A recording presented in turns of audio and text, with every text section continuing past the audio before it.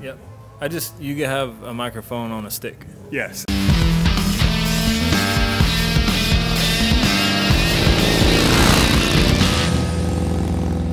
All right, guys, I am losing my voice.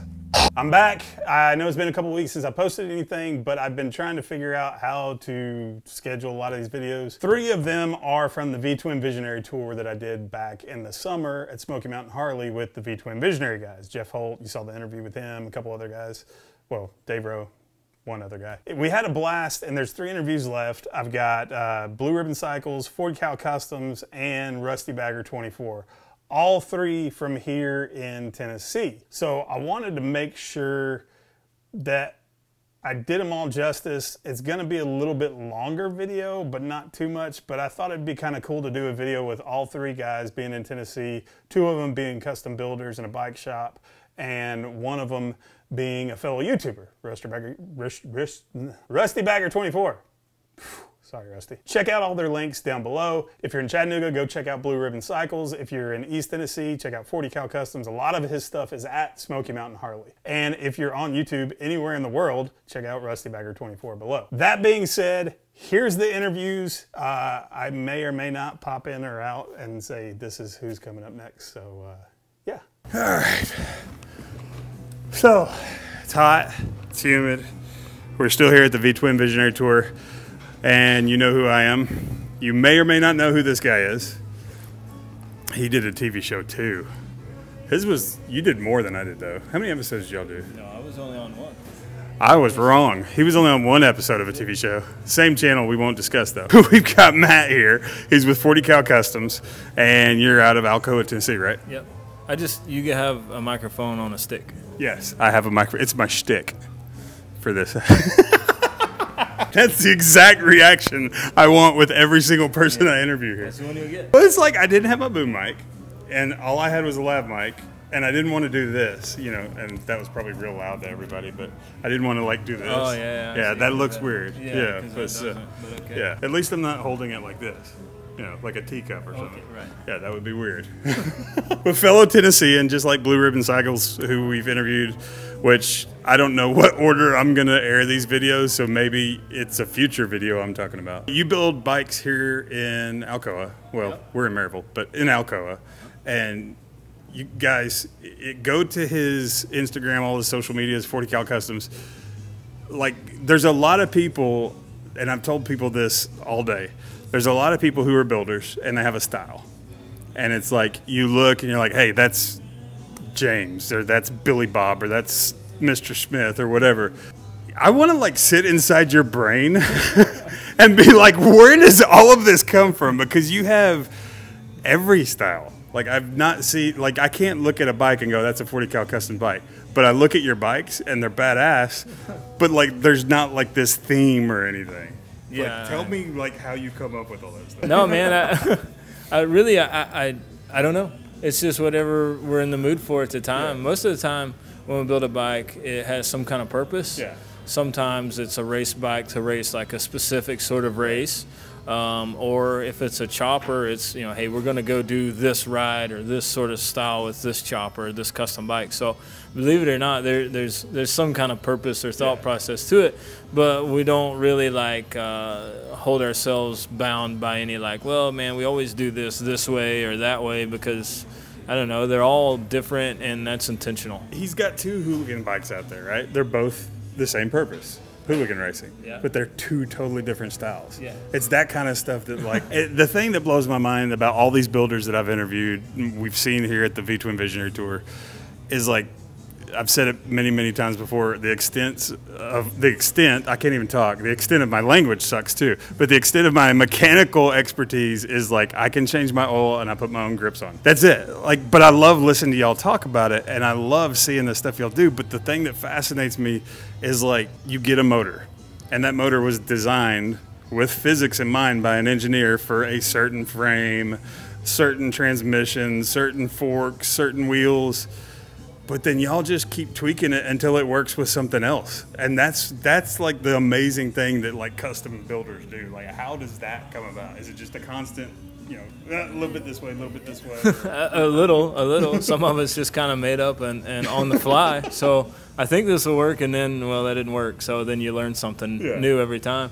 But every time you build one, you should be learning something every time. Like, you get tired of hearing guys say, "Oh, well, I'm a master builder" or whatever. Well, that's dumb. Yeah. Because that means they've mastered the craft. They know all there is to know about it. And I know, like, some people. I told this to a guy once, and he got kind of offended. I was like, "Well, man, it's like fabrication or building bikes is like the same as like an attorney is always practicing law, or a physician is always practicing medicine. If you're a fabricator, you should always be practicing fabrication. Each project is just an exercise or a practice to get better each time, or to learn something else.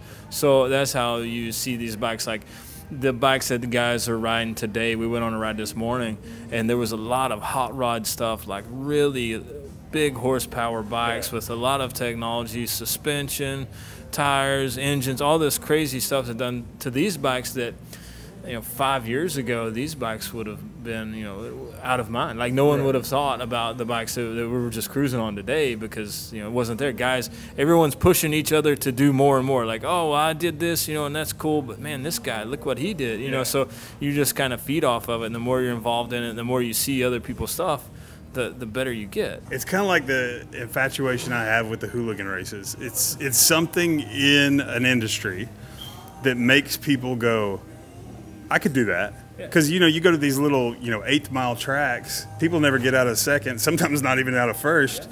And somebody who's, a mid-level rider, they hadn't been riding but for a few years, they see it and they're like, hey, I could do that. I could pull that off. Well, the more people you get going, hey, I could do that, the more people that are trying it, the higher the level of competition gets, and then it gets better and better and better and becomes something huge. So similar to what you're saying. Yeah.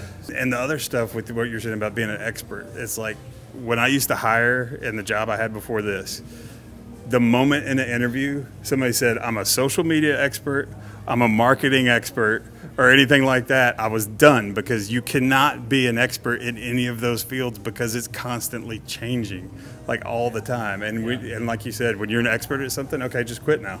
Yeah, that's it. What else is there to do? Go do something. Why are you still building bikes? I appreciate you coming on. I really want to thank you too, because we connected on the TV show level because we were on the same network, and then we had dinner up here. And I wasn't able to get in here at first. But there's like 20 layers of gatekeepers, and you're like, hey, you're going to be here tomorrow. I was like, yeah, expect a phone call. And then I get a call from Tanya. She gets me in. Now we're doing the Vtwin Visionary Tour. We're sponsoring it. So, yeah, I want to thank you for that, too, because you're a big integral part in that. But definitely check it out. 40 Cal Customs on Instagram, Facebook. Yeah. Any other? Do you have like a website thingy? There's a website, but it sucks. Okay. Sucky website, 40 Cal Customs. Don't go there. It won't be as good as the Instagram stuff. But yeah, check them out. You can be racing more this year? Or? Yeah. Okay. We got a couple flat track races coming up, and then we're going to be drag racing here in about 45 minutes out back. Nice. All right, man. Appreciate it. Thank you. Thanks. Damn, every time I get up, that chain grabs it. Now we're going to go to Pete Woodward. He is Blue Ribbon Cycles. Down in Chattanooga, Tennessee. We're still here at the Vtwin Visionary. Wow, that was good. That was really good. Vtwin Visionary Tour at Smoky Mountain Harley-Davidson. We're in the shed. We're in the indoor venue for the shed. I'm here with Pete from Blue Ribbon Cycles. Here is where you will go see him, like wherever I put the link right here, or it'll be in the description too. So, he is a custom bike builder out of Chattanooga, Tennessee. Yes, sir. I'm not originally from Chattanooga, but I really fell in love with that place back in 2005 when I first moved there, and it was just I just love the people, the culture, and there's a big focus on locally owned businesses, so it just seemed like a natural fit for us. How weird is it with me sticking a branch from a tree in your face as you talk? It's nice. It's a little awkward. I mean, I'm glad there's no thorns on that for anybody to get hurt. And, Ooh, good idea. I need to go find a thorn tree. Where are you from originally? I'm originally from Dubuque, Iowa. Okay. After going to MMI back in 2004, I've lived in the Southeast for the rest of that time since. So for about 15 years, I love the extended riding season down here because Iowa it is kind of shortened. So nice. It better for business, especially in the motorcycle biz. And there's here at the tour, there's like 3 or 4. No, there's more than that. There's probably 4 or 5 FXRs with the touring pack, the fairing on the front. Yeah. And I like all of them. Don't get me wrong, but I kind of lean more towards yours with that, the retro feel kind of look. And this is a video of it. Yeah. So this is my 1994 FXLR lowrider. This is one of those projects that kind of got out of control in a hurry. I had a lot of extra spare parts laying around, and they all kind of got thrown at this one. A lot of it was trying to modernize the bike, but yet still keep the classic look. I wanted the updated suspension, I wanted the updated braking, and even after I blew up that Evo motor in the stock setup, I had a twin cam laying around and thought, hey, let's try shoehorning this thing in there and seeing what we can do. And it made for an all-around great performance bike. The handlebars we made in-house to my spec, to what I wanted as far as rider comfort and for the aggressive riding style that I have. So how'd you blow up the motor? Some might say having a little too much fun. I tend to ride like a jerk sometimes, and in the process, parts get broken. So ride, rinse, repeat. Yeah, ride it like you want to rebuild it. Exactly. I figured if I blew the motor up, it'd be a good excuse to the wife to why I need a new motor. And that's the thing I learned about the motorcycle industry is like there's lots of things we can do to where we can go to our wives and be like, hey, motor blew up, so I've got to rebuild it with this, and this, and this. And if they know a little bit about it, like your wife actually does, oh my gosh, get over here with that. Show the camera what you're working with. So he's back. He's not saying, do they say stuff? There you go. Hello, what are you doing? Oh, wow. That's impressive. What was I saying? Yeah, so that was distracting. As to why we come up with reasons to buy parts. Yeah, so. but the thing that sucks with you, though, is your wife works with you in the shop and she knows bikes.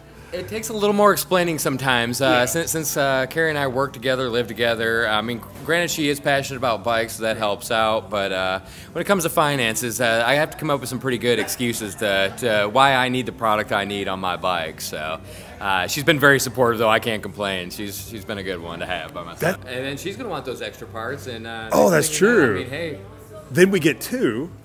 And I get them for my bike, and she gets them for hers. Sometimes you just got to buy something for their bike and be like, well, since you have this, now I get, hey. Exactly, exactly. So if people want to find out more about you, Instagram is just Blue Ribbon Cycles? Yes, Blue Ribbon Cycles, and same on Facebook also. Okay. Website? We don't have a website, but we're at 5716 Lee Highway in Chattanooga, Tennessee. Okay. Located near the airport, great location. Been there for 6 years and still going strong. It's really easy to spot. It's a white building. They've got their logo on the side of it. It's an open parking lot to the right of it if you're facing the from Lee Highway. So it's not hard to find, and they've got awesome bikes sitting outside when they're open. Always plenty of bikes. Yeah, I doubt when they're closed. Sunday or Monday. Yeah, what are you doing? Like riding or something? I'm camped out inside working on secret stuff. Oh, okay. Ooh, I'm going by on Sunday, Monday. All right, appreciate it, man. Thank you. Thank you, Zeke. Yep. This next one is Rusty Bagger 24. He's a YouTube channel. He works there at Smoky Mountain Harley. We had a really good conversation. I hope through editing it, because I don't edit this like before I do this part of the video. A lot of the conversation gets out because we talk about everything in this video, even him being a YouTuber, which he's growing really fast. I'm really proud. It's pretty cool. Hope you enjoy it. So it's the final day of the Vtwin Visionary Tour here at Smoky Mountain Harley Davidson. I'm exhausted. I'm sweaty. I'm starting to tear stuff down. We're gonna have a brunch at 11, and then we're rolling out at 11:45 for a final ride. But I'm here with Rusty, also known as Rusty Bagger 24 on YouTube. He does moto vlogging. That's what you call it, right? Moto vlogging? Yeah. It's kind of sounds cheesy. It is, yeah. I just like picture, a guy on a cheap Kawasaki adventure bike. That's all the moto vlogging. Oh, just like crappy sport bikes. So you just have the fairing of a Harley? It's actually a Kawasaki adventure bike? Okay, hey, that's my first bike. So he works here at Smoky Mountain Harley Davidson. First time I came, I had been following him for a while on Instagram, and there's a lot of gatekeepers here. It's a very well-run business, so you have to get through different layers to get to people, and he was one of the layers that got sent out to talk to me. We talked for what, 45 minutes, maybe an hour. You gave me a tour of everything. It was really cool. And then I get back to the hotel, and I'm flipping through Instagram, and I see Rusty Bagger. I'm like, I just met a guy named Rusty. So then I started flipping through trying to find a picture of him, and I'm like, oh wow, I've been following this guy forever, and I just hung out with him for like an hour. How long have you been doing your YouTube thing? I started it in February of this year. I did a couple videos, and I don't know, just like time and other factors, I kind of stopped for a minute. Kind of got discouraged because I've always been one of those guys to where I want something now. Yeah. So I want thousands of subscribers now. I want thousands of followers now, and that's not going to happen. Obviously, it's unrealistic. But I've always been that person. So I would upload these videos, and I would kind of get discouraged. So I kind of stopped for a minute, and then I kind of got a fire lit under me again and started doing it. Yeah. Quality over quantity. Like, don't even worry about your followers. Just if you've got people that like legitimately follow you and they enjoy watching your videos, don't worry about that stuff. Don't worry about the numbers. Throw them out your head. Just make stuff that you think you would think is cool. Right. And you're one of the guys that taught me, kind of lit a fire. It's like you and Traveling Tall. Don't listen to what I said. It may not work. Some of the things. I've got 5s of followers. 5s of followers. Yeah. I got 10s. Oh wow. No, but I mean that's the biggest thing is like a lot of people get on YouTube and they do this for the fame. Yeah. They do it thinking there's a lot of money involved. There's not. It's got to be something that you're passionate about, that you want to do, that you enjoy. If you don't have that passion, people aren't going to follow you. Right. And you want people that, I mean, really, it's a social media still. So it's people that are like-minded that are getting into the same thing you did. I mean, like, I started this channel with pipe tobacco stuff. And because my grandfather smoked a tobacco pipe, I started seeing how collectible they were, historic ones. And there's a little community in the YouTube world on pipes and pipe tobacco. Right. And once I went into the motorcycle industry, I was like, let me try throwing some motorcycle stuff up there. And I've had a good response. I've lost a few followers for it, but I'm not too worried about it. If you're passionate about it, and it's a niche too, that's another thing. You can build that community with this, but you've got to be you. Don't ever be a character. Right. Just be you on the bike. Talk like you would be talking to your dad or me, your mom or whoever. Right. And just grow it that way. But I mean, I'm talking to him, and I guess I'm promoting. I mean, 5s of followers, is that really promoting? Hey, 5s count, man. If he gets 5 more followers off this, it's awesome. The reason I'm doing it is because he actually does good stuff. And when he talks on the bike, he's genuine. Even when he's like, has a little script where you're talking about the 2020s, he's not trying to hide it and act like he knows. You see him looking down and he's like, hang on, let me check this. Yeah. It's genuine, it's authentic, and that's important when it comes to the YouTube world. And you really enjoy it. It's just Rusty Bagger 24, right? Yeah, Rusty Bagger 24 on Instagram, on YouTube, the logo. Sticker bomb's my thing, so yeah. And if that bike was too loud, I'll just have a little thing pop up that says Rusty Bagger 24. I said 22, my bad. 24. 24. What's the 24 mean? That was my football number in high school, and it just What position did you play? receiver and then free safety. I didn't play long. But I would have never got to meet you then. I was defensive end. Good. All right, man. Appreciate it. Thank you. Yeah, and absolutely. That's pretty much it. That's all we've got for the Vtwin Visionary Tour. Everybody that came out, that was here, thank you very much. It was awesome. Great event. Last night we sold out, so that's what, 2,500 people? Did we sell out? Yeah, it says 2,500. Is that what they maxed No, out at? 2,000s are max, but Okay, with 2,000. added people, stuff like that, yeah, so maybe 2,500. So, wow. Good event.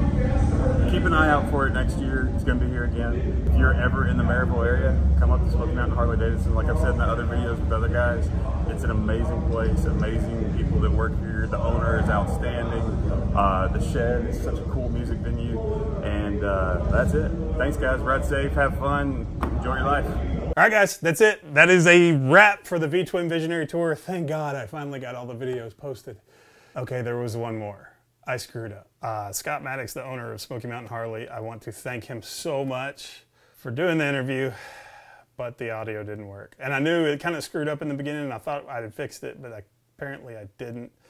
So, I mean, there's a clip of it. I know we did it, but I just want to thank Scott Maddox and Smoky Mountain Harley for everything they did at this Vtwin Visionary Tour. If you're in Maryville, Tennessee, please go check them out. They're an awesome company, awesome, awesome, awesome, awesome people. But yeah, I kind of screwed up with that last video. But yeah, this is a wrap up. This is all the Vtwin Visionary videos finally done. on the tube of YouTube. Thanks, guys. Enjoy life. Ride safe. Talk to you later.